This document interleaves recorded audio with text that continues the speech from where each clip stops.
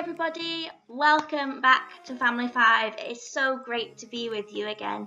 I hope you all had a fantastic Easter and you're still filling up on chocolate.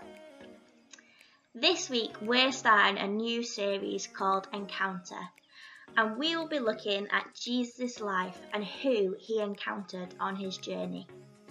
And our first encounter is Jesus and his friend Lazarus. And here is Trevor to tell us that story. The story of Jesus and Lazarus. A messenger came to tell Jesus that a friend of his, Lazarus, was very ill. Jesus had stayed at the house where Lazarus and his sisters, Mary and Martha, had lived. But instead of rushing to help his friend, Jesus said, "This sickness will not end in death, but will bring glory to God and his Son." Jesus stayed where he was for another 2 days, and then said to his disciples, "Let's go back to Judea." So they headed off for Bethany in Judea. It was where Lazarus lived with Mary and Martha. Jesus explained, "Our friend Lazarus has fallen asleep, but I am going to wake him up." His disciples replied, "Lord, if Lazarus sleeps, he will get better." They thought Jesus was talking about a natural sleep. So Jesus told them plainly, "Lazarus is dead. I am glad I was not there when he died, but all this is to help you believe. Let's go to Lazarus." So they continued on their journey to Bethany. Lazarus had now been in his tomb for 4 days. When Martha heard that Jesus was coming, she went out to meet him. But Mary stayed at home.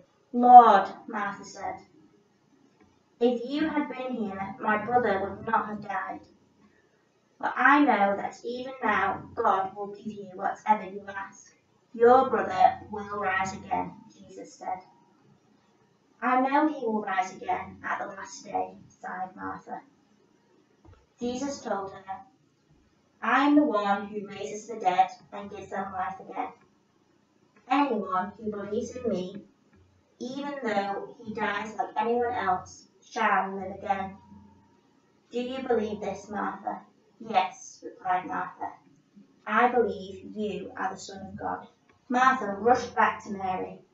"Jesus is here and is asking for you." Mary got up at once and rushed to find Jesus. She fell at his feet, weeping, and said, "Lord, if you had been here sooner, my brother would not have died." Jesus was deeply moved by her grief. "Where have you put the body of Lazarus?" he asked. "Come and see the tomb, Lord," they replied. Jesus wept. Those watching muttered, "See how he loved Lazarus." But some of them said, "Jesus opened the eyes of the blind man. Why didn't he keep this man from dying?" Jesus was deeply moved. The tomb was a cave with a large stone across the entrance. "Take away the stone," he said. Martha was shocked. "My brother has been dead for 4 days, she protested. "There will be a bad smell." Jesus replied, "Didn't I tell you that if you believe, you will see the glory of God?" So they rolled away the stone. Then Jesus looked up and said, "Father, I thank you that you have heard me. I know you always hear me, but I'm saying this so that people standing here may believe that you sent me." Then Jesus commanded in a loud voice, "Lazarus, come out." Lazarus came out, his hands and feet wrapped with strips of linen and a cloth around his face. "Take off the grave clothes and set him free," said Jesus. Everyone was amazed. Many of the Jews who had come to comfort Mary and Martha saw what Jesus did and believed in him. Thanks, Trevor. This story reminds me of a butterfly. When a butterfly comes out of its cocoon, it has new life, and it is beautiful and free. When Lazarus came out of the cave and took off his grave clothes, he had a new life.